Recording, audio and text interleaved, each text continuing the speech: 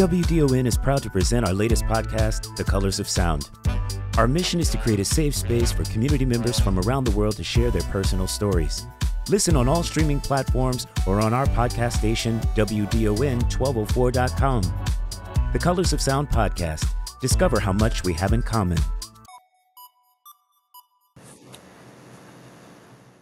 Hey, everybody. Thanks so much for joining us today on the Colors of Sound podcast. My name is Timothy Stone Dancer Coleman, and I'm very honored and privileged to have a guest with us today that is a citizen of the United States who is flexing his right to be an agent of change.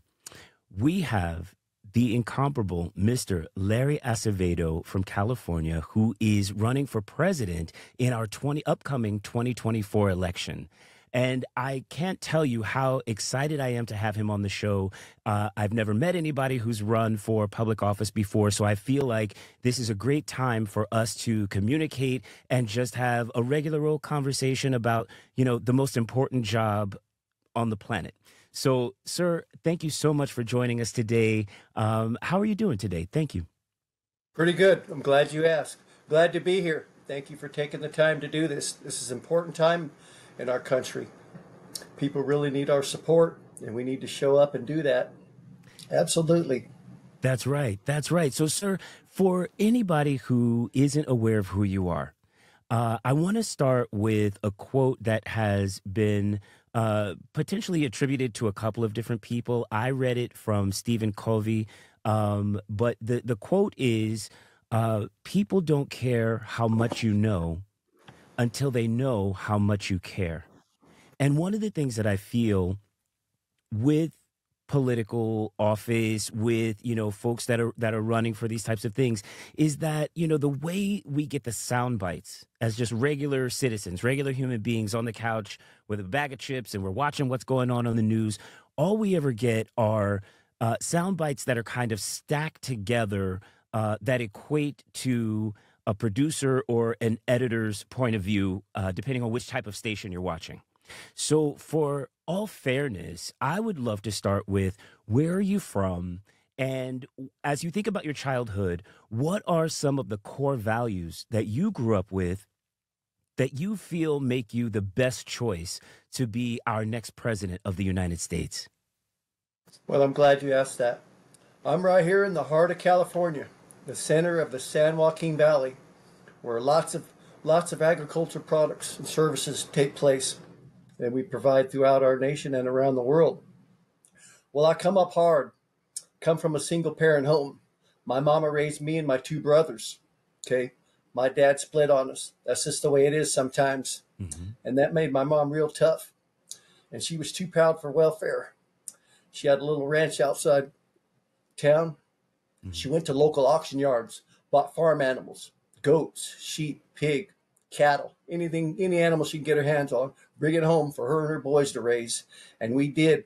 We took care of them 7 days a week. We had to water and feed those animals before school and after school. And not only that, we took it a step farther. She said, boys. She put us in 4-H. We started training and showing them animals all over California. Wow. Sacramento, Fresno, clear up to Cow Palace, were one of the biggest show places in California, and won many trophies and ribbons along the way. You better believe it. She kept her boys busy and made us be responsible. And by doing that, it taught us the value of hard work, mm-hmm. and how important it is, how important family members it is, regardless if you're short one parent or not, how important it is to stick together and help one another through good and bad times. That's very important nowadays. A lot of people don't stick around and tough it out and stick to what they're supposed to be doing and help one another. One little thing happens and they're gone. That's right. But anyway, finished high school, finished elementary, went on and even went up to FFA for 9 years, finished high school. Then I started working at the cotton gins. Started as yard man, right? Okay. Watering down the yard. And then they said, all right, well, what else you know? And then I started driving the tractor, towing the cotton trailer, lining them up in alphabetical order. This mm-hmm. farmer's got so many, that sort of. And then just through dedication, I was a good listener. It takes a good listener. I was a very good listener. I learned fast and I paid attention. Mm-hmm. So within 3 years, believe it or not, I made it all the way up to assistant ginner. I was actually making and weighing cotton bales and running the cotton gin within 3 years. Time I was 21 years old, I was running the cotton gins for our cotton gin farmers out here in the central San Joaquin Valley. I got weighmaster certificates. You can look it up. I weighed, measured all their bales, bagged them, and gin their cotton. And then also in the off season, I worked for them, built some module pallets. That's when they used to put pallets instead of the pellets now. Mm-hmm. And then there was still some time off, so I worked in the tomato station and the tomato canneries, forklift operator, worked on the line, canned them, bagged them. And then there was still a little bit of gap, and unemployment didn't pay much. And I was still young and ambitious. I said, well, I'm ready. I want more. You know, I just couldn't stop there. I said, well, I want to learn a trade, something. So I started looking at auto, diesel, technical trade schools. So there I went, right off to Arizona to a technical and trade school. Went over there, spent 2 years of my life. I mastered the art of auto and diesel. I got an associate's degree, got just about straight A's and everything, studied my butt off. Came back, and then by then, you know, we were grown or gone, so the animals were gone. But my mom still lived there, and the old barn was just deserted. So I cleaned out that old barn, asked her, hey, Ma, can I start my own shop? I want to fix cars and trucks. I want to put my new knowledge together. Mm-hmm. Sure, son, go ahead. So cleaned out that old barn, got some plywood and paint, fixed it up, poured some cement myself, did all the work. My brothers helped me.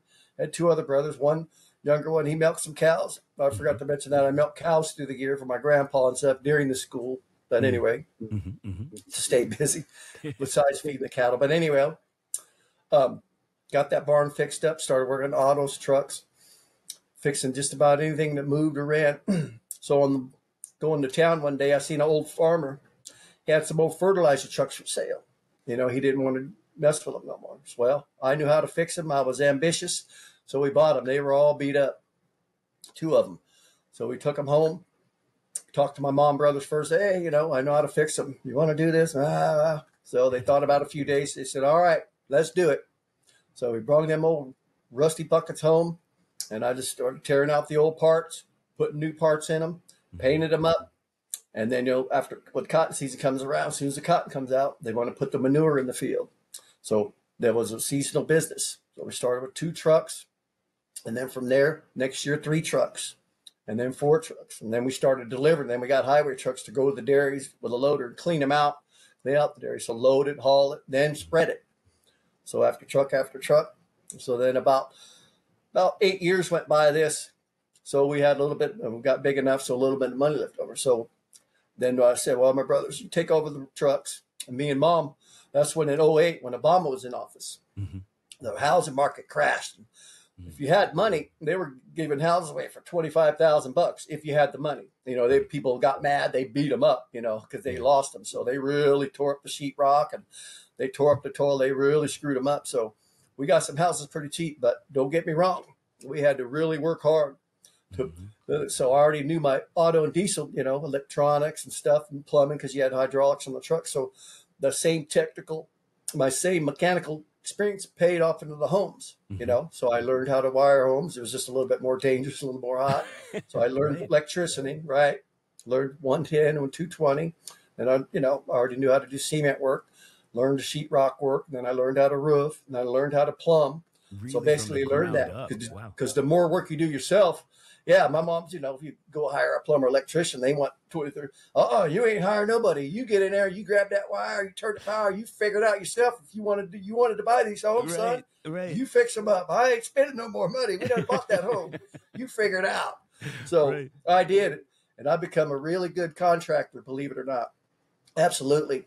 And what's good about that is we hired any youth that was in trouble or ran away, or any youth that got out of the rehabilitation centers, or adults and homeless people. I would hire anybody that wanted to work. If you could push a broom, or if you could swing a hammer, or you could swing a paintbrush, I would get them. Pull them off the streets. You better believe it. And we put them to work. Absolutely. Made it work for us. You know what I mean? And we also rent about $150, $200 cheaper. Rent sky high in California. The cost of living is outrageous. And we rent cheaper than everybody because that keeps renters happy. And then it's the most affordable place around. So they're not moving very much. They take care of the place, and you get lifelong friends out of it, you know, and it's a communication, it's community building skills. Okay. It's this ain't always about greed and trying to stick it to the next neighbor or friend or family just because they're renting your home. That's not how it goes over here.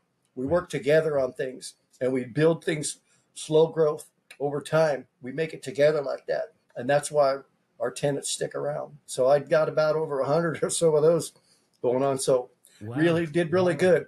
Doss Palace, Fireball, some out in the country.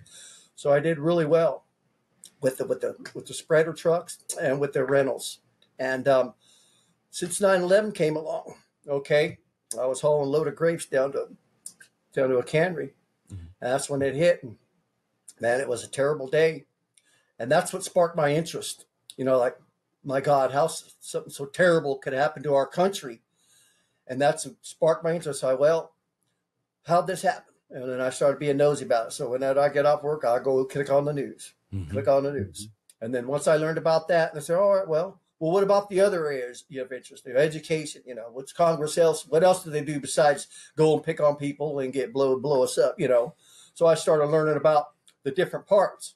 Right. So for over the last 20 years, I dedicated my life outside of work and made it my point for my family, my friends, because I love my country and I don't like what's happening to it.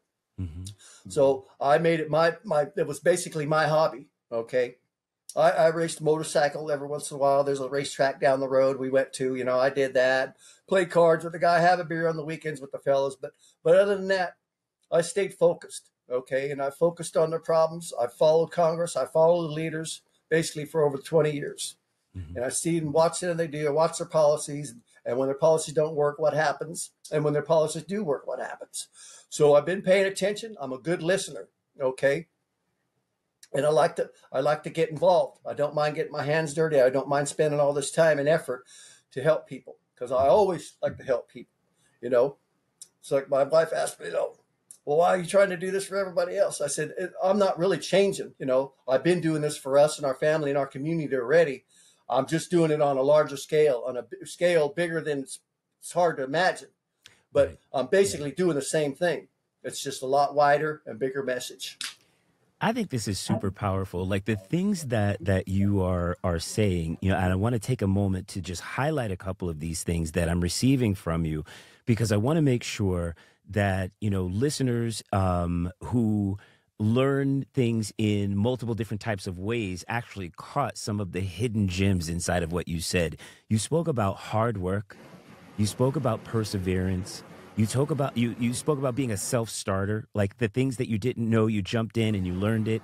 And you carried all of the knowledge you had from one thing over into another thing. And then you've continued to kind of build upon that knowledge and your understanding of leadership from all aspects, right? From all of the different ways that you've had the information available to you. You've watched it, you've read it, you've listened to it, and you made the decision that now is the time to step forward and throw your hat in the ring, throw your name in the ring, in order to help represent a lot, like millions and millions of other people that are just like you, which I think is so noble.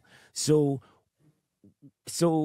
I have like two questions in one. The first piece of this is it has to be unbearably time consuming to run for president and to get your word out and to, you know, make sure people become more aware of your message and your passion and your heart. So the first thing I'm going to say is to tap on something you said about your wife, right? You've been helping and working in the community and doing this already for a long time in so many different aspects.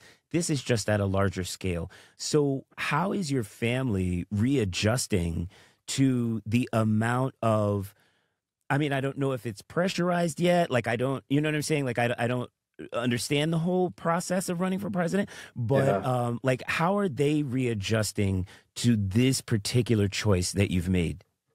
Because it's not just you, it's all of you. Yeah, it's my wife, you know, she's a medical transport. She takes care of a lot of medical patients, and she works, she drives all the time. And she comes home, sometimes I'm doing a live interview, and she might get a little bit, I can't even work all day and come home, I said, well, I'm trying to do something too. So it has its moments, Yeah. but she's with me wholeheartedly. She's not really into politics, but she supports her husband. She Nice. supports what I do. Yes. It has strained relationships because we got kids and they got some financial issues. So, and then she helps me. She gives me some of her wages, and then I got, we got RO. So we kind of, it goes back and forth. But she's there. But it has put, I will not lie. It has strained, it has its straining moments. There's no question about it. Especially Absolutely. maybe more of me than her, because I want to get this right because it's so important. Hmm. It's very important. I'm passionate about doing this. It's my true feelings of how I feel this should go. You know, and it's been tough, but it does work out because she knows deep down inside her heart that I'm truly trying to help other people, and then and she understands that, and because she's a people person too, she likes doing taking the older lady back and forth to her medical appointments and stuff. So she has it in her too. It's just Yeah. in a she knows that these people are good, honest people, and they need help and they need a ride. But and these people up in Washington, she don't care for none of those people. So you know what I mean? Right. It's She just said, understandable. "You better not end up like them. I'll I take you don't. down the road and put you in a ditch. Don't you ever change on me. You better stay Right. like you are. That's the worst. And I said, honey, I'm not going to change it. I'm almost 60 years old, and that ain't going to change me. They'll influence. If they get up there and the American people pick me, I'm going to do what I promised American people to do. I'm Yes. sure corporates are going to influence me, and they're going to try to get me to swing their way. But you know what? I'm already set in my ways, and it is what it is. They don't like it. That's too bad, you know. But That's it right. goes through Congress, and I'm going to try to work with those people. But I'm dang sure ain't going to let them push me around or let them influence me with their money because I got my own money. I made my own way. I don't need their money. Okay, this is about something else. See, But this anyway, is what I really like. And from the moment I became aware of you and started watching things about you online and checking out other interviews, another quote that my father used to say to me is that nothing penetrates purpose. And you strike me as a man who is purpose driven. And when you ignite your purpose, when you walk in that walk of faith, when you walk in the light of what you believe you're here to do, it becomes very difficult for people to control you. And it bothers other people because you are following your North Star, right? And so yeah, uh, I'll transition over and say, in a lot of what you're saying, there's so much underlying love for community and for bringing people together and for working hand in hand and side by side other people and not taking advantage of them just because you have an opportunity to do it, which we have right. seen. That's not exclusive to Yes, America. That's all over the right, place. But we definitely have right. seen that from corporations here in the United Mm-hmm. States. So I would ask, in terms of community, how can you talk to us about any community level projects that you've been involved in, whether they're local to your town, local to California, or local to the United States? Right. What are some of the initiatives that you've been a part of, and how did you bring in other constituents to help you reach that goal? Well, involved a lot in the community service. When people got in trouble and then they got signed in community service. So we made sure that we got them bribes. We even actually used our own vehicles, okay, to Hmm. go and pick them up because if they didn't show up to their community, they get in trouble. And so we'd work with the people. They'd either have to go to the cemetery or in town at the city yards and do the work. And a lot of times, if they were kind of a lot of people got in trouble, so everybody didn't have something to do. So I would bring them on. I would take responsible. I would tell the county and the rehabilitation, say, look, I'm a responsible businessman. I'm going to take these rehabilitation youth. I'm going to take the adults from the correction center. I'm going to assume full responsibility. They're going to be in my care. When you release them from your care, they're in my full custody. Hmm. And I'm going to make sure they're fed, they got a place to stay, and they stay and work. And I worked hand in hand with the local law enforcement, and they knew exactly when something happened or if one of them tried to take off, we were always communicating with law enforcement. We communicate with the rehabilitation centers, and also a lot of the parents when the kids ran away, or even the parents, they locked their kids up. It's unfortunate they do that, but they just get mad at them, or they get on drugs. They call the cops, and there goes the poor kid, and they get in those violent institutions, and it just turns them, makes them worse. And I won't be, and I don't admit this. Some of them were my nieces and nephews. Okay, they went through these same problems because we have a little bit of money, so then they got a car, and then next thing and they got money. We give our kids money, and then next they go uptown, and then that's the kid with money. They start experiencing with alcohol and start chewing tobacco. Okay, right. So these problems affected our own families. Okay, so it was important. Not only this community, Dos Palos, Fireball, and Los Banos area. So we put together these volunteer groups. Okay, that when a parent was mad at the kid, didn't want to do with it, or the cops did. We were the go-to people. Okay, we want it's the case. A lot of times, these small communities, the funds ain't around to have put a youth somewhere for the night, or put somebody else. So we'd have our rentals set up in the different towns, to where if you was either homeless, or you was leaving or just left the rehab center, or you're runaway, and your parents were so mad they don't want you home, we put them in a place so they were safe and off the streets. A lot of little boys and girls, you know what I mean, 14, 15, lost and confused. And so we put an elderly woman in there, because I didn't want no man in there taking care of a young female, because then people talk, and then if something happens. So we put a female, female retired. She was a retired correction officer. So we put her in there and let the females go with the females. And then we had another house, and we separated. We didn't put the guys in there, because then you just they start. We did it first when we first started this, but then you learn about, okay, I'm helping people, but sometimes you can't put a young female and a young male together, because then they start fighting, the boyfriend girlfriend thing, and then the house falls apart, and then even the female correction officer can't handle it. So we got the boys out of there. We got them down on the other side of the block. Even though they met somewhere in the street, but that was that. At least they didn't bring it home. That's right. Into the temporary places we provided. So we did that, and basically trying to influence other people to get initiative to start that, and always have that around. You know what I mean? Always have those places around for somebody, because the real estate's so expensive. Okay, and it's hard to house a homeless person. It's hard to house a child or something. So basically, we unified a system to where, okay, we take these people with multiple problems and try to bug them up here and see what we can do with them, instead of just doing nothing at all. In other words, it's hard to house a couple adults, in one home, and then a couple in another, because it's just too expensive. So, you basically a 5-6 bedroom home, and you set it up for, you can get 7, 8, 10 of them in there. And that way, you get them off the streets, you're taking care of them, they got a place to eat, and they got a place to work. So basically, that's what we did. We took care of the people around us, and we provided these temporary shelters until they improved their lives. And by sticking around them, being there for them, we got a lot of them off drugs. Not all of them. We couldn't save them all, unfortunately. But we had about a 50-60% survival rate. And you know what? If you can save one child or one adult, you did something. So that's powerful. There it is there. Yeah, that's powerful. I mean, there are always one thing that I'm in community service as well, and I do a lot of work in New York City, and specifically in the Bronx, New York, and all of it is geared more towards adults.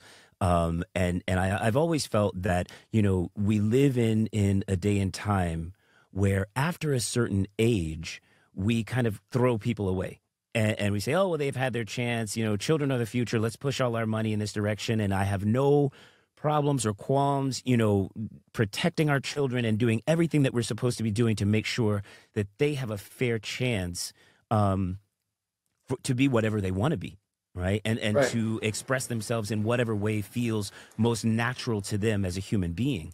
And so I think as a servant, I would say, there's always going to be more need than what we have time on earth to solve, right? Oh, absolutely. That's the thing. Absolutely. Right. And so, but it's important, right? No, sir, go ahead. No, I don't want to interrupt. It's important to have to, since we got technology, it's important to do this. because the more you can do ourselves, because you can't sit around and wait for the government. You know, it's the more we can do as a community on a community level. That's right. Especially when you work together. You know, that's the main thing. You could actually do things cheaper. Still going to cost you, but doesn't have to cost you as much, and it doesn't have to be as hard. That's right. You know, between the law enforcement or the rehabilitative citizens or the parents or the people on the street or the local landlords or just whoever, or sometimes city council members. Some of them will work with you, some of them won't. Right. You know, because everybody is so busy. Right. But that's the thing. That's where the most could get done. You know? That's right. That's right. I mean, I used to work for the New York City public school system on the administrative side. And, you know, the most successful principals were people who were not afraid to bring in all of the resources from the community that were available and kind of connect the dots so that there was a continual flow of support and knowledge and, most importantly, love. Right? We forget that there has to be love in our service to other people. We love our country, but that also means we have to love each other, right? Yeah. Even if we disagree with one another. Or at least care, you know, love to like them, whatever. But, you know, but it is, you got the right word. You got to love your ambition, and you know, you care about the human being itself. That's regardless of color or creed, it didn't matter. That's you know exactly what I mean? Right. That's exactly right. So I would love to transition over like to some of the hot topics. All right. Okay. And the first place I'd like to land is the LGBTQ plus community. Right.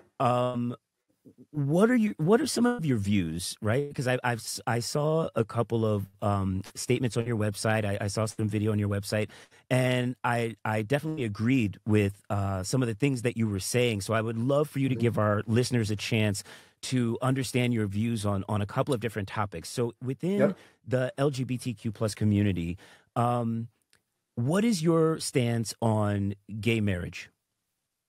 Hey, I'm all for it. And it's a shame that other states, as you can see it in my policy, it points out the amount of states that aren't for it. Mm-hmm. And the thing is, that's bad news for them, because anytime a state doesn't recognize you as a human being and for who you are and your rights, regardless of your color or how you're different, gay or not, that if the state don't recognize your rights and who you are and respect you, how do you expect the people in that state to respect you? And that spreads hate, and that spreads ignorance, and that spreads things and danger to them, not only for their marriage, but a lot of landlords, but not in California. California's got the most aggressive laws to protect the LGBT, and I'm proud to be from that state, okay? And it's a dirty shame. A lot of these states aren't. Along with some insurance companies, landlords, there's a whole mess of things out there. That's you right. see what I mean? That's right. And like I said, I'm for the marriage, okay?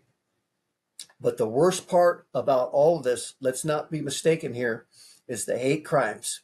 Yes. The hate crimes is, you know, marriage is one thing. We've got that covered, like I said, in California. The other states, eventually, hopefully, they'll come around. All right, that's fine. Sooner, and they can still be together right now, whether legally married or not. So that really, from a health point of view, they're okay. Right. It's the endangerment which disturbs me the most. It's the hate crimes where they continue to lose their lives because of the ignorance in the states, because the policies aren't there to protect them and to accept them for who they are.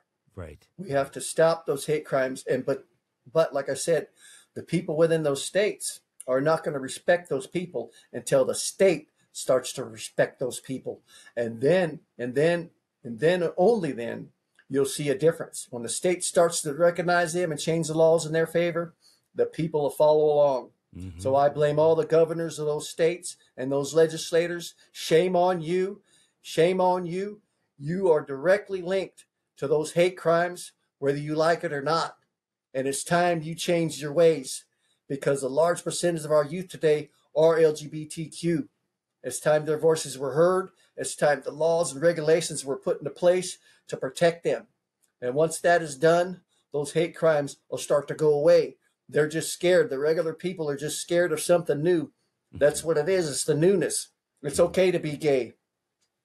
And I'm a firsthand person of it, because I used to, when I worked on cars, I had all kinds of nobody back then, gay people, nobody wanted to fix their cars, believe it or not. Well, guess what? Wow. Larry fixed their cars. I had all kinds of gay people, believe it or not, coming out fixing my car, and my straight friends. What are you doing? Why are you fixing? Hey, their money is just as green as yours. And you know what? These people are more full of love and care than a straight person. Did you know that? That a gay person is 10 times more likely to be more loving and more caring than a straight person ever was. And also a minority person. You know, as long as they're not on drugs or strung out, they are more loving and more caring than the average straight person. Believe that. So I worked with them, and the community loved it. And after a while, they would see it, and our friends never said nothing, and they even become friends with some of them because they were just scared of the new things. So I actually brung some of them together, and they actually made friends, believe it or not. That's Yep. beautiful. That's beautiful. And Yep. that's absolutely true where you're saying that, you know, when something is unfamiliar to someone, Right. and again, this is worldwide, right? We shy away from it.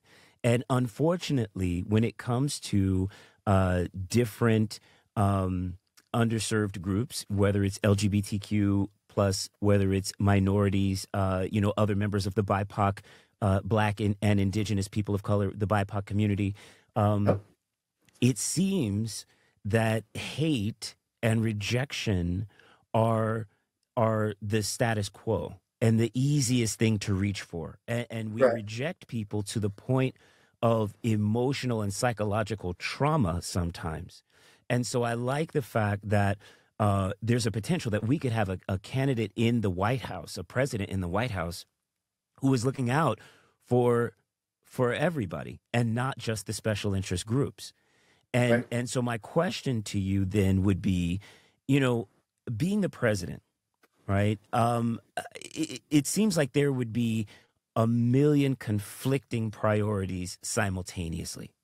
So to help people kind of understand your plan of action, what are you know, like the top 3 agenda items that you feel, you know, I know that there are a lot of things that are important. We're human beings. There are a lot of things that are important to us. I can't say one thing is sometimes necessarily more important than the other. But what are 3 things, 3 agenda items that you could tell the people about that would be your focus, at least in that first 100 days, but throughout your time as president? Economy, climate, and national security. And let me start at the beginning. Our economy, it's important we invest more in America to provide better paying jobs for our American citizens and immigrants that come to our country, to provide more opportunities, to put down roots. Okay, the economy is actually, we are an economy of consumption and dysfunction. I want to go to economy of construction and production, because without a good economy and a good solid base to build our products and services here, you don't have the jobs and services or products available for the next generation of people, including our own generations.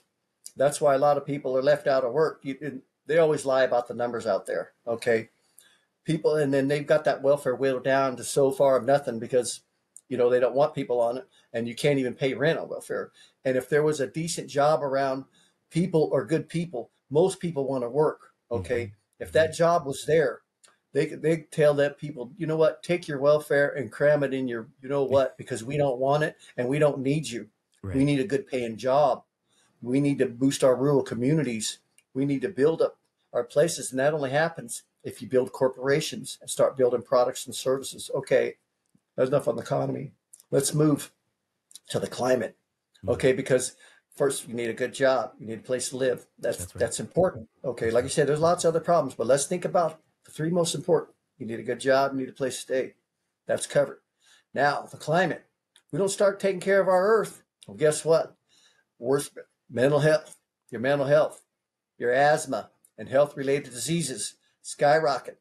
Plus our earth, our ozone layer. That's bad news. Bad news. So it's very important to take care of our climate. our renewable energy package. It's not going fast enough. They're spending trillions of dollars, and most of it's leaving our country. They're not spending it in the infrastructure here. Most of it goes out, like we're buying solar panels from China and everywhere else. We should be making them right here, make the plants here, put our own solar panels in, okay? And the same with those electrical car batteries, okay?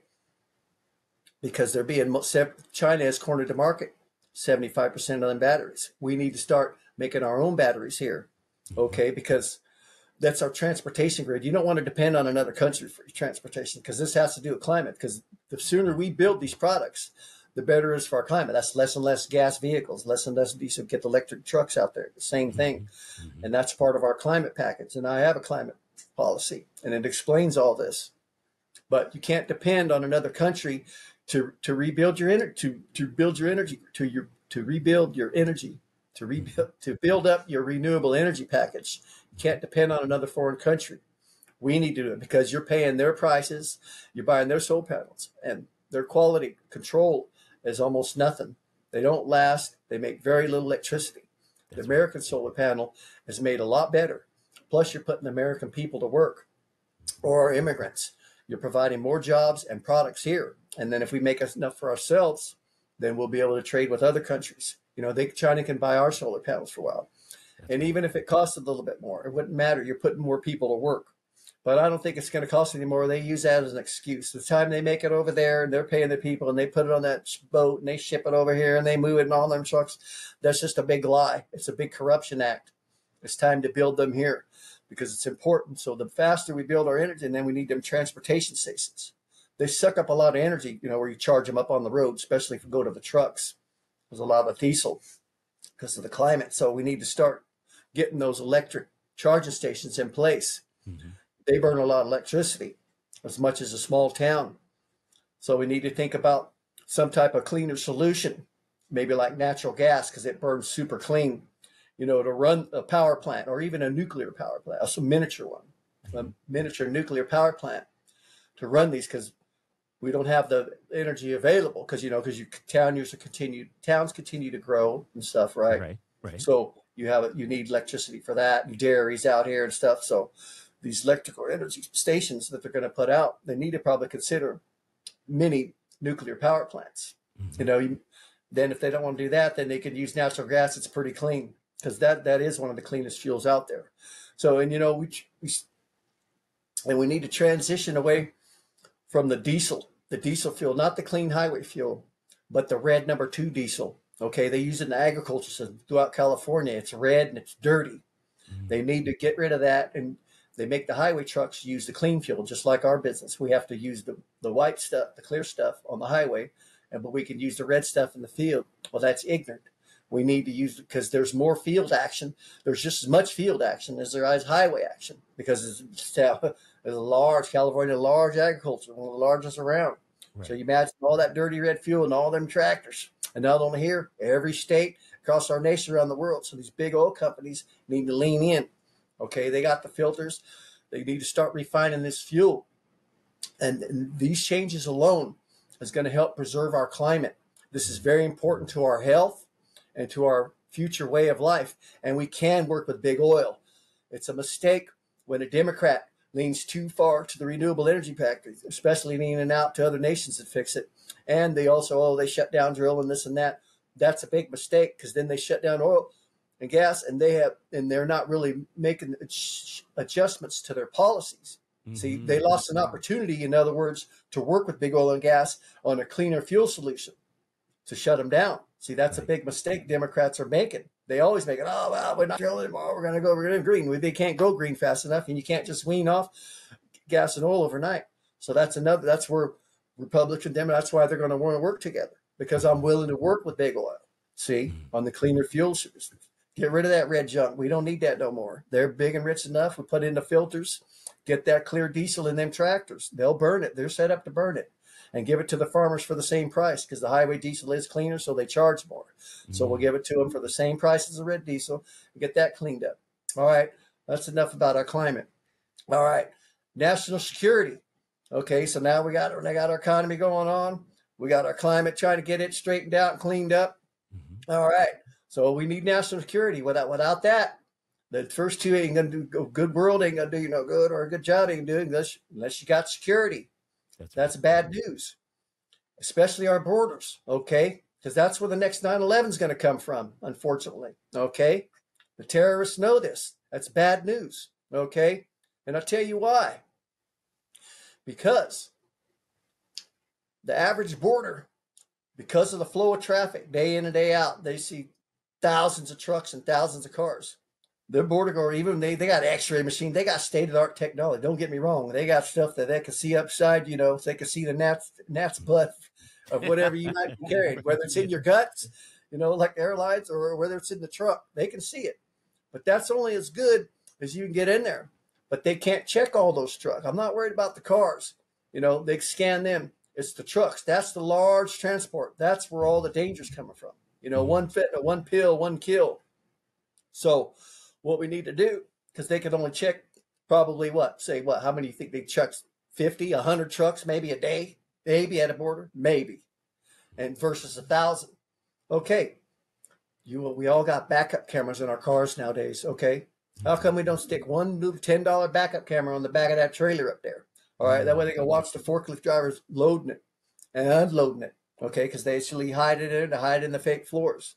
Okay, that'll make the truckers more honest and the more companies honest, because they're loading people, all illegal immigrants. They'll fill up a trailer full of semis, hundreds of trailers, and here come them immigrants. Here come them drugs. Okay, and it's nonstop. So these cameras are going to make them more honest, and we could turn that camera on. Military, Borders Guard, local law enforcement, we could turn that camera on, and when the trucker's at home, wherever that trailer's at, on the dock, doesn't matter, and nobody better tamper with it. That way, that's going to clean them up. That's going to make everybody more honest, and that's going to help stop the next 9/11. Otherwise, they're liable to drop our Golden Gate in the Pacific soon, because terrorists are on the rise. Okay, you just see the government goes over there and seizes billions and billions of dollars through the bank accounts, and that pisses people off. And then they take over people's oil fields. So they're always looking to terrorize us. And it's going to help reduce a lot of the drugs as this simple technology. I put it out there. It's in my immigration. It's in my national security policy. And then also, not only through our nation, but they need to use the same method around the globe. They're not using this technology. This technology is available and it's ready to use. And then they're using that standstill, where you got to go. They're only checking 50 trucks, 100 trucks. Now we can check any truck. So the truckers won't know. We can tune in anytime, any truck, anywhere in the nation or around the world at any border.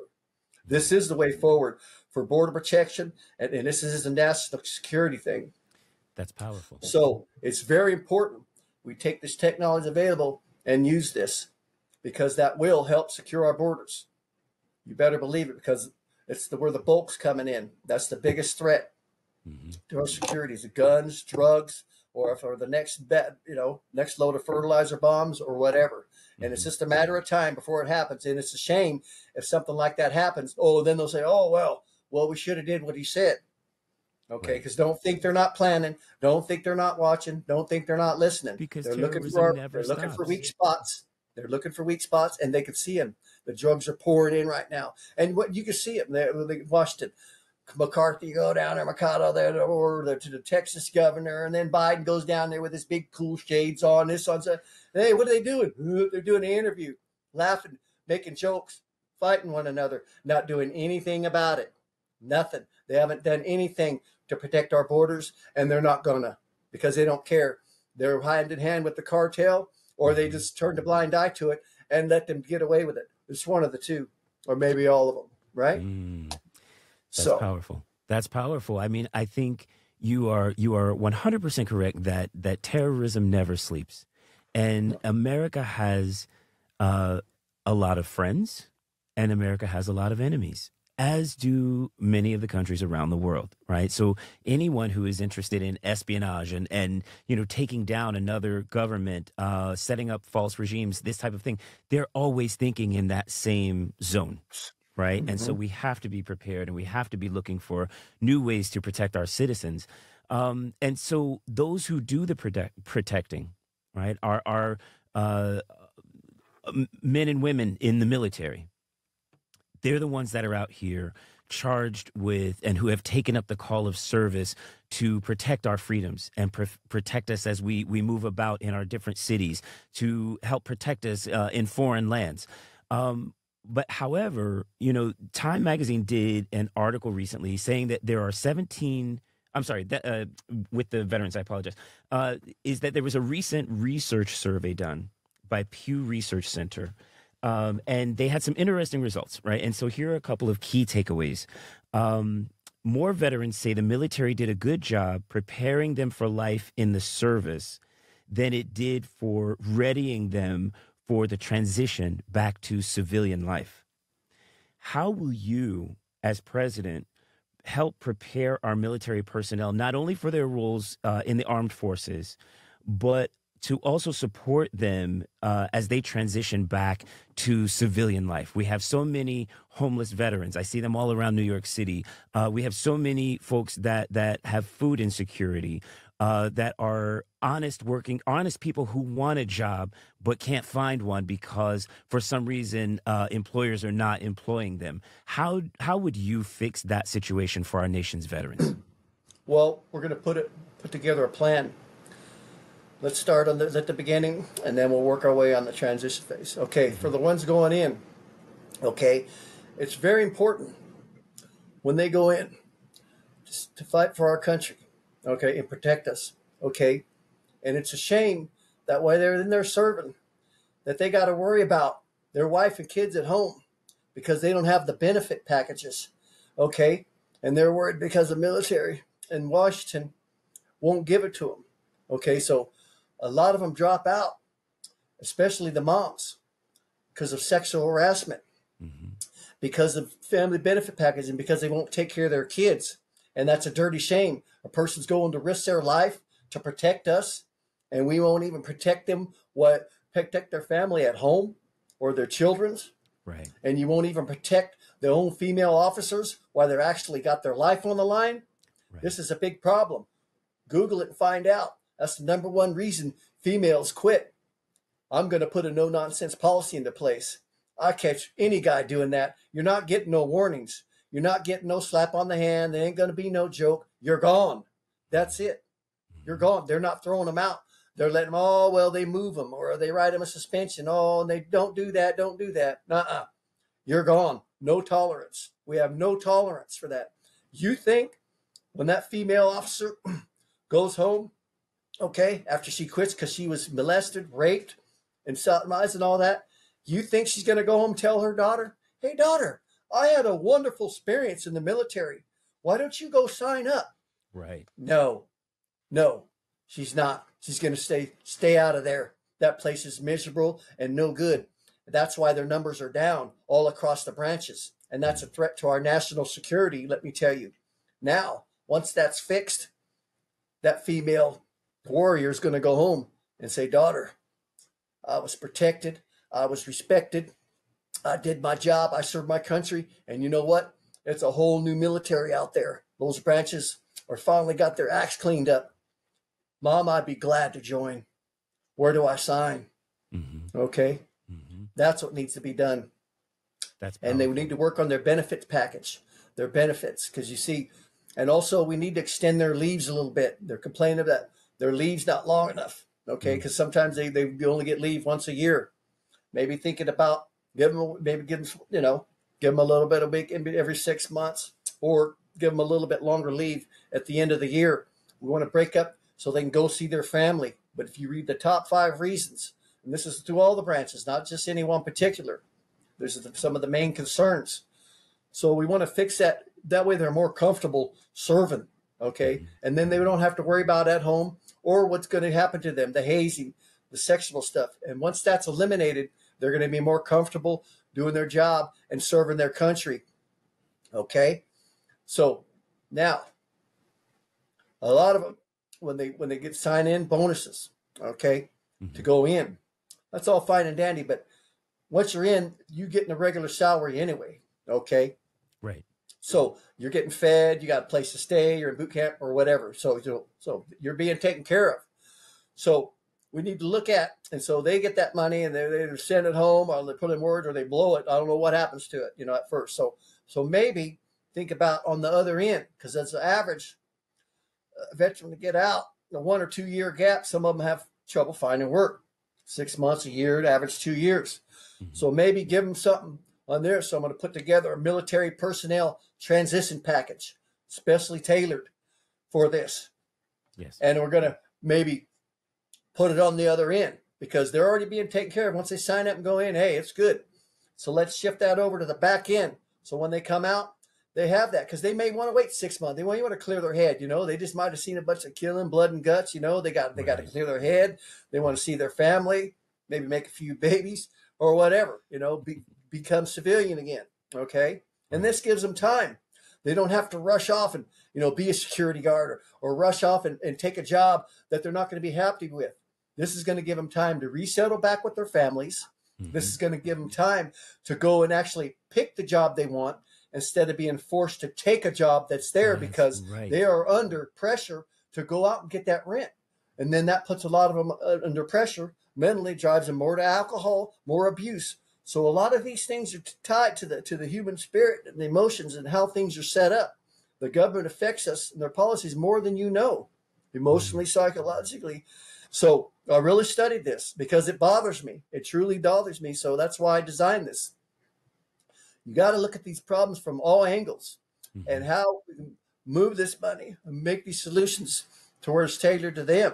Mm-hmm. But I think, that is the way forward, that in that direction. We might have to change a little bit here or here. But also, you want to keep in mind that when that happens, especially like, say, in New York or whatever area where you see a lot of homeless or veterans out there, we want to put some more organizations together. Mm-hmm. And I think we can do better in the private sector, okay? As far as it's like we try to house one person around here. It's too real estate. It's cost too much. You can't house one person anymore. That's off the table. And a lot of people try to tackle homelessness one person at a time. You cannot do that. Those days are gone. It's the same with a homeless veteran. You can't do that. You got to think numbers. You got to think bulk, 10, 15, 20 people. And you turn this over to the private sector. Okay, so where we can set these private institutions up where, okay, we're going to incentivize these private individuals. They're going to put their own money up, but we're going to help them with their electric. We're going to give them cut on electric. We're going to cut them on the permits and fees and taxes. Okay, that makes it good for the landlord. Okay, and then we'll be able to house more veterans in one complex for a lot cheaper price than the average price now. Okay. And you can't do it with the government because they don't do it right. We're going to turn over the private individuals to the small business veterans community. Okay, it's going to be veteran-owned businesses. Okay, veterans that can be applied. They can apply for the loan. Yes. They are going to be specifically designed for a veteran small business person to go in there, apply for the loan, and say, all right, you're going to take care of 20 veterans. This is what your baby. We're going to give you these tax breaks. We're going to help you with your PG&E program because they help PG&E help you when you're on the care package. You get cheaper electric because they're veterans. They earned it. That's right. Okay. And then since it's veterans owned, you're going to give them a veteran rental price where they come in, they pay $100, $200, $300, whatever it is, per room. They're small little rooms. That way, that person makes a little bit of money, and it's a veteran, so he's not going to be greedy, kind of like we rent cheaper than everybody else around here. So that's how you got to do it. You got to take the greed out of it. Mm-hmm. And I think because who knows better than the veterans, right? That's right. The veterans know. You had to have been there. You had to have served. You know what it's like to be homeless. So you don't just want anybody running these private areas where to help get some of them off the streets and back into a home or a temporary place to stay. I love that. My father was a Army veteran from the Vietnam War, and one of his messages that stuck with me from throughout time and even to this day, even though he's gone now, is he used to always say, Tim, I want to make sure that no matter what you do, you look out for our nation's veterans. And as a younger kid, you don't necessarily understand, the weight and the impact of that kind of situation, because I don't think everyone has a full understanding of how much our veterans go through when they are off in battle or when they are assigned to these like really high risk kind of situations. And one of the things that you mentioned that I really received well was, you know, for some reason, and I never thought about it like this until this conversation. For some reason, it seems that we don't allow our minds to think about our military personnel in the same way that we think about any other job that anybody has. Eventually you get stressed out and you need a vacation, and you need to know that, you know, there's a good health plan, and you need to know that there's job security while you're on vacation or while you're on maternity leave or all of these other things. And I don't know why more people haven't connected those dots for our military veterans as well. But I really appreciate your response to that. I want to pick up on one thing that you said in terms of, you know, the specialized programs and making sure that they're assigned off to the right corporations, right? And that we're one of my previous supervisors used to say, you have to inspect what you expect, right? And so as we think about tax breaks, there are good tax breaks, right? Because I think that phrase gets lumped into something negative no matter, you know, what the Right. conversation. So there are Absolutely. good tax breaks if you're doing something right by humanity and by our fellow citizens. And then there are the other types of tax breaks that people get because of a certain level of privilege, right? Of wealth, of Yep. the family has decades long dealings with elected officials, et cetera. So what are your thoughts on tax breaks for the rich and for major companies, right? Like what types of Yep. policies specifically do you plan to introduce to bring, you know, more fairness to the working middle class? Right. Well, first and foremost, corporate needs to start paying their fair share. Okay. The ones that build more here and hire more Americans here are going to get a better tax break. Let's be Mm-hmm. clear on that. Mm-hmm. Okay. Because that's helping out. The majority of them are not. They're taking their money and they're going overseas and building elsewhere. Those need to pay more. Let's just be fair about it. Straight across the band, let's be open and honest. Mm-hmm. Okay. Mm-hmm. If they want to work here, that's fine. You're going to get tax breaks. Probably won't have to pay much at all. But the ones that keep leaving, they're the ones that need to be hammered. They're the ones that need to start paying their fair share, because the majority of the American workers' tax money, we're footing everything. We're paying for everything because they're not. They're not paying hardly anything at all. So basically, our country's running on America's hard-working tax money. Okay, so you can't fix everything, and you see what they're spending. They're spending more than our taxes than we're making, and you can't make everything. We can't fix everything we need on just our tax dollars, on the American workers' tax dollars. We need that extra corporation tax money to put the infrastructure together, because our taxes alone cannot do it. That's another big problem. Okay, so I think that's fair straight across the board. They want to help out and they want to build here, fine. And also, you know, you don't have to give the person $1 million an hour. You know, you give them a decent wage, as long as it's good working conditions. You know, this $50, $60 an hour, we can't do that. You know, give them $25, $30, you know, a little wage, something reasonable. Don't, you know, none of this outrageous. So the people have to meet them in the middle too, you know, a reasonable wage to make their rent or their mortgage payment. So it's going to take people working together, you know, on all sides on that. But there is a way forward, and it's called working together. That's You know, and like to take some of that corporate welfare money. Well, they call it corporate welfare because they give them incentives, right? right. And I want to turn a lot of that over to the small business community. Mm-hmm. And the reason for that is because that creates competition. Okay, so we need competition. And a lot of them corporations are big enough; they don't need all the incentive packages. They're already big enough, especially if they're not going to pay their fair share in taxes. So we'll put these. Okay, if you don't pay your fair share and you keep going over there, well, then we're going to take these incentives. We'll give them to the Small Business Administration. So anybody wants to come in, start their own business, we'll give them the incentives. Mm-hmm. And then, you know, because that creates a competition. So now they're making products and services. So that drives corporations to bring their prices down, because now they're trying to compete with you. So this creates a competition, and it creates some money incentives for us to go small business and go in there and start, you know, basically building new corporations from the ground up. And what I'm saying, if these corporations, ones that are existing, don't want to come and play ball in America, well, we're going to create our own new corporations and we'll play ball with them. Okay, because this is big league. You see what I'm saying?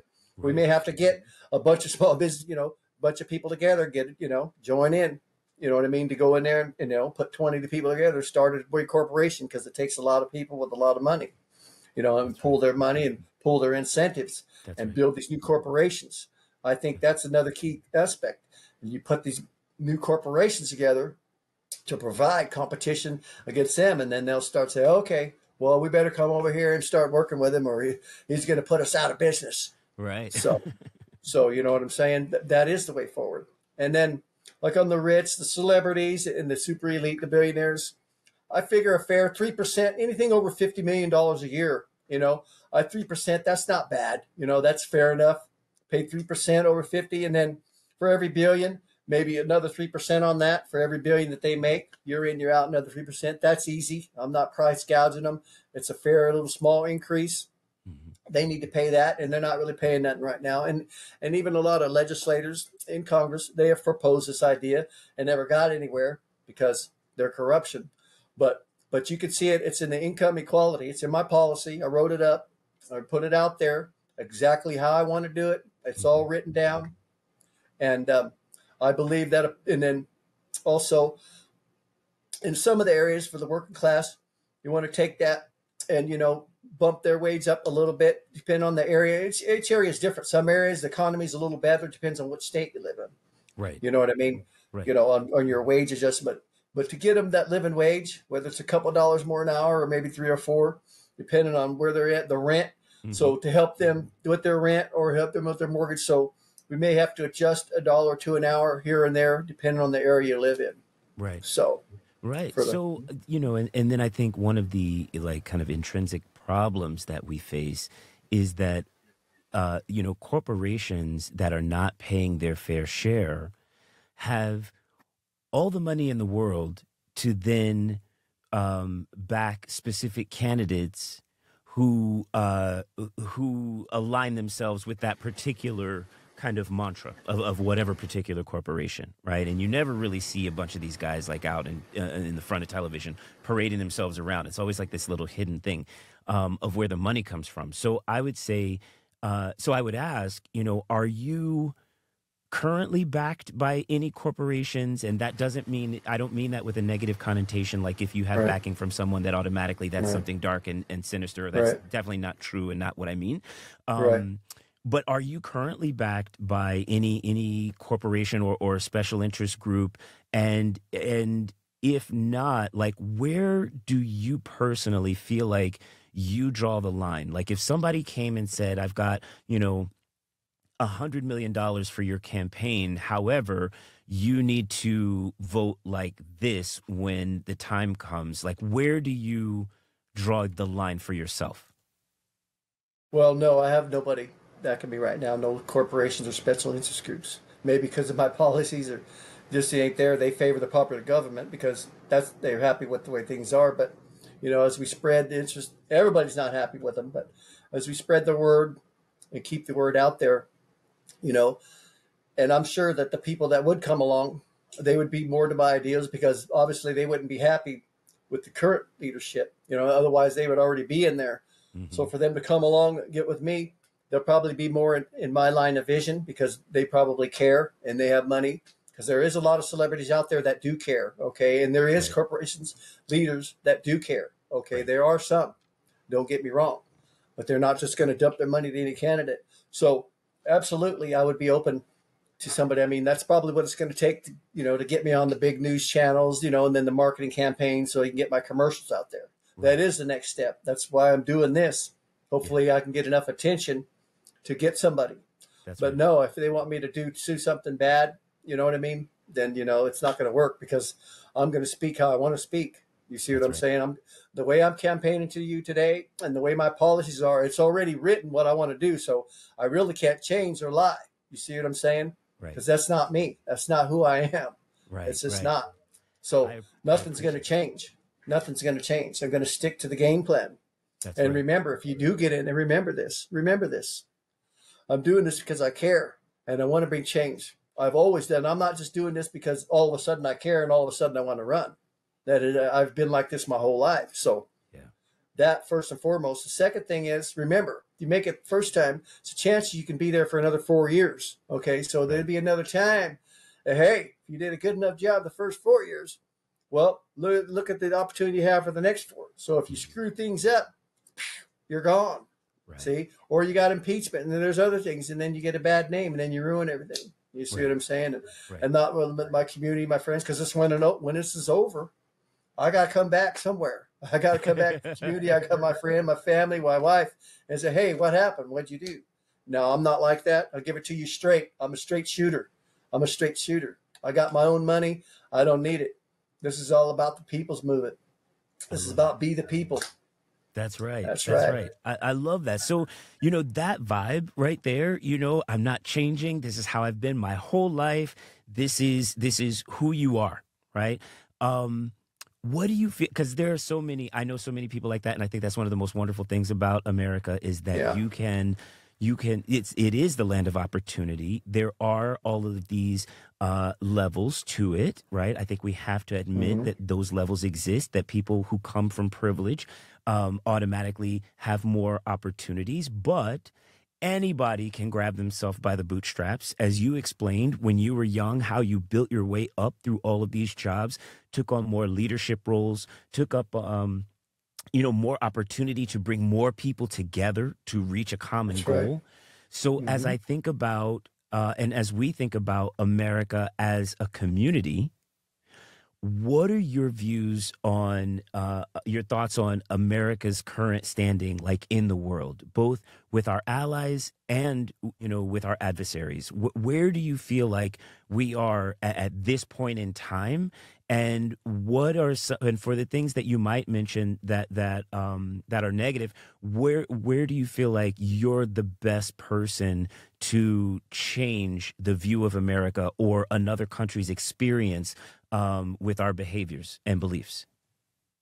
Well, first and foremost, we got to stop being a bully with some of these countries. We got to learn to be a better friend. We got to learn to work better with them. We got to reach out instead of shout out and shake fingers at them and point and accuse things and things that aren't true and go and do things that are immoral and wrong. There's a lot of corruption does that. They go and pick on smaller countries just because they're powerful enough. It's because of the ignorance in Washington. We got to learn to work better with the foreign countries, okay? And not only that, you got to have the right leadership. You want to send people in there that speak the language, that understand that we share some of the same concerns that you do. We are no different.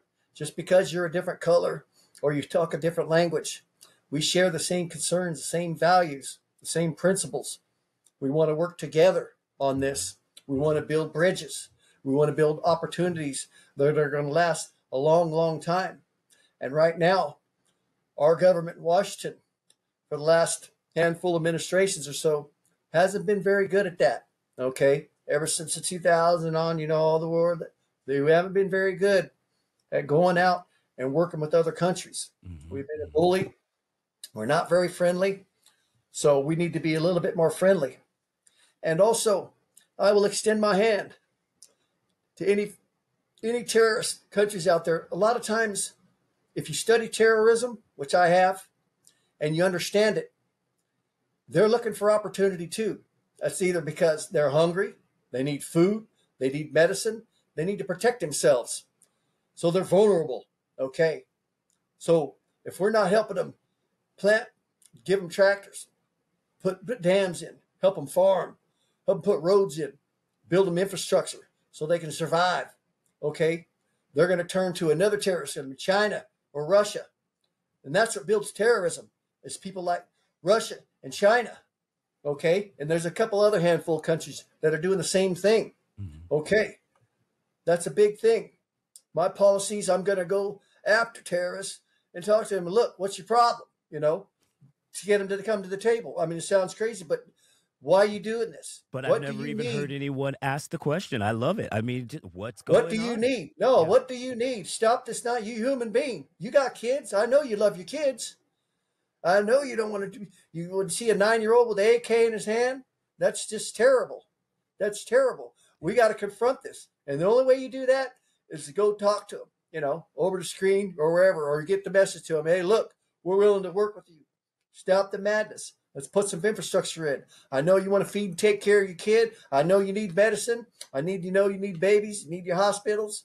Let's do this. Let's start working together. That's my message to them right here, right now. I'm willing to work with those people because sometimes they're drove to terrorism. You might not be able to save them all, like the kids on the street, but you know what? I saved a good percentage of them. So there it is there. So if you can stop one or two terrorists or a handful, then we've done our job at the end of the day, and we've made our nation and our world a better and safer place. That's very powerful. Absolutely. That's very powerful. So, you know, I want to go ahead and get into like our final couple of questions. I know that you're super busy. You've given me an immense amount of time, and I'm so grateful to have had this opportunity to be a part of this process. I represent the voice of many different citizens here in New York City and from my hometown back in the Midwest. I'm from Nebraska. So let's kind of transition into our final thoughts. You know, Time Magazine put out an article recently saying that there were 17 people running for the president of the United States. And they list it as 13 Republicans that also include former President Donald Trump, 3 Democrats, including our current Mr. President, Mr. Biden, and a third-party candidate. Now, that obviously those are obviously only the top names of people who are already in different parts of government and already on TV everywhere and already doing all these things. They're not taking into account all of the other completely service and purpose-driven people like you that are citizens who are out here trying to do the right thing, not only for yourself and your family, but for all of the rest of us, right? So so I know that you're doing podcasts, obviously like mine on the Colors of Sound. I've seen you do other, you know, smaller venues, you know, just trying to get the word out and being very grassroots, which I think is super powerful because when you do that, you're making a lot of real connections with people and you're presenting who you are in truth and in honesty. So that's right. With the candidate pool being so just like piled on with all of these different people, with all these different agendas, how are you, like, walk us through, like, what is your plan moving forward of how you're going to continue to get your message out, how you're going to also be able to keep people clear, right? Because I think and this isn't specific only to you, it's to anybody. We always see folks that as you begin to gain more momentum, you have the special interest groups, you have this private, you know, section of people, you have other candidates that start to put you under attack, right? And they start to twist your words around and they start to take what you say and try and use it against you in some way. How are you going to go about continuing to keep your message out there and build your following and also keep your message pure as you move into 2024? Well, just keep after it. I'm going to go after these large, like CNN and some of these large news agencies. I'm going to write to them, and I'm going to ask to be interviewed. I've been writing my local TV news networks. Okay, Channel 34 is around here, up in the Bay Area, and I'm going to keep getting the word out there. I'm going to start getting these large news agencies. I'm going to start picking on them until they interview me. So I'm going to use my resources to do what I can to get the message out there. Okay, I'm not going to stop. I'm going to keep doing what I'm doing, but I'm just going to do more. Get another news agency, get a larger one. Just keep picking, keep telling them, hey, I'm here. You know, just keep spreading the message and keep knocking on doors and keep going after it. You got to stay after it. This is, you know, it's not over yet. We got to stay after it. And also trying to get into these universities. A lot of these kids are skeptical. You know, that's going to help my momentum. So I'm trying to get in Fresno State, trying to get into UCLA. It's a big college, you know, in LA. So I'm writing them, a lot of groups, you know, like them are out there with the popular government, so they don't want nothing to do with me. So I'm hammering away at those organizations. Hopefully I can get into some of these universities and get the kids behind me. That's going to help a great deal. I'm working on that right now. I'm hammering away on them universities. Hope that's going to come through.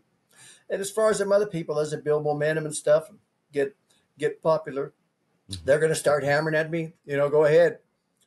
You know, that's all that is a big distraction. They're going to try to throw you off your game. You know, I'm prepared for this. I'm the person who I am.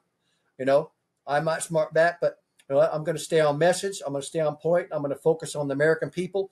Look at it now. They're bashing everybody day in, day out. You get a lot of that on Twitter. Mm-hmm. And I did about 3, 4, 5 months, 6 months ago, probably. I was like that a little bit, because you get more attention like that. But, it makes you feel foolish, makes you feel like a kid. And they're just a bunch of idiots doing that. It makes you feel childish and stupid. And I don't like doing that. I might, pop off and tell them what to do. You know what I mean? Because I will stick up for myself, and I will tell them like it is. That's right. But I'm going to stay on message, okay? This is about all of us. This is about moving forward. You want to get too far off point, and they're going to say what they want to say. If I said everything perfect, if I did everything perfect, they're going to come up with something anyway. They're going to manipulate the video. They go ahead. They're going to do it anyway, so it doesn't matter. I'm prepared for that. Let them have fun. They got nothing better to do. Pick on me. Hey, that make me more popular. Whatever. That's right. I love silent movies because. But I will pick. Yeah. I apologize. Yeah. Please go ahead. I will put them in a check, but then I'll leave it there. I won't go off on. I won't go off on them, but I want to stay on point, stay the message, because it's not what's made in America. It's what's missing in America. And right now we're missing an administration with a legislative agenda that's focused on our values and interests. In other words, moving us forward as a nation and as people, not only here, but around the world. That's why my campaign logo is MIA. I love it. There it is there. I love it, sir. Listen, I want to thank you for being with us today.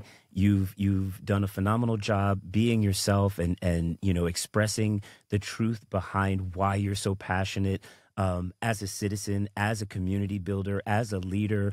The title of president is just that. It's a title that comes with the opportunity for you to create teachable moments for all of the rest of us on how we can work together and not hate each other, how we can have differences and still be okay and still be able to break bread with one another and not burn the town down. I thank you for your patience, in settling into this interview. The community may not know, but I had some technical issues and you were so gracious. And so I just want to end the recording. Thank you for being willing to come back and give me a minute to work out some things on my side. That's very important to me to know that you care enough to let a little guy like me, really try and get it right. So I thank you for that. Are there any final thoughts that you would like to share with the community at large, as you begin to build momentum through the end of 2023 and coming into 2024, and I'm sure to a much wider and wider audience? Are there any final thoughts? No, just, spread the word and just let people know that there's other choices out there besides the ones in Washington, and that, it's important to vote. It's important to get involved. You want to make sure and get involved. It is important to vote. You know what I'm saying? That's right. Even because there's a lot of candidates out there, even if it ain't the more popular ones. Vote for me or vote for one of the less popular ones. Don't just go out there and not vote at all. It's important to get involved. It's very important to be involved in what takes place because your vote does matter. It all matters. And we'll leave on that message. Get involved and take your time to research your candidate because it just might pay off. And then we can't make the place better until everybody gets involved. That's wonderful. Sir, I'm going to leave that as our final thought. Thank you so much again. And I wish you continued blessings as you do this job, no matter who gets in the race. That's a hard gig. And so, just know that, the regular folks are out here praying for the best for our country and the best for our fellow citizens. Have a beautiful evening. You too. Thank you, sir. Good night. Good night. Share your story on the Colors of Sound podcast. Our mission is to create a safe space for community members from around the world to share their unique stories. Do you have an interesting story to share? Or perhaps a journey of triumph from a challenge that you faced? Do you want the world to know about your talent? Visit our website and complete our guest intake form at WDON1204.com. The Colors of Sound podcast. Discover how much we have in common.